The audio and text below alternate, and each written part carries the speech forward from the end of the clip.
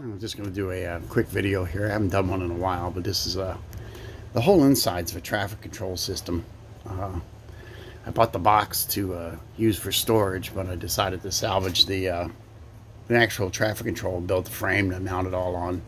There's no traffic signals connected to it though, but you got your Eagle controller here, which still need to learn how to actually set up right. My MMU, and then the whole load bay and all that, load switches.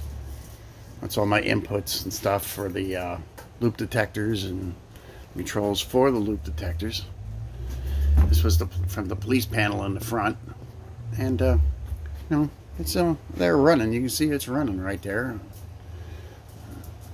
The flasher going to town, cycling through.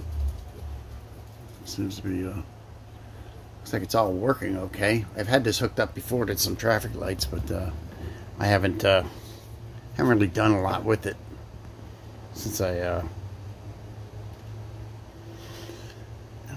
took it out of the box and built this frame. I had to store it away for a little while, but now I got it out. I'm going to actually hook up a complete set of lights to this.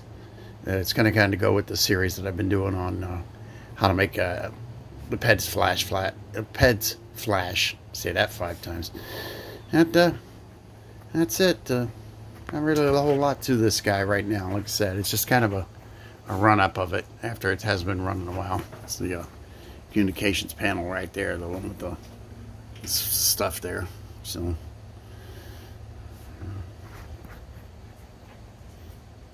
a quick little tour there. There's the C, B, and A connections for the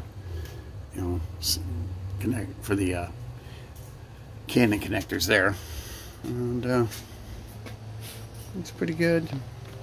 Power unit, all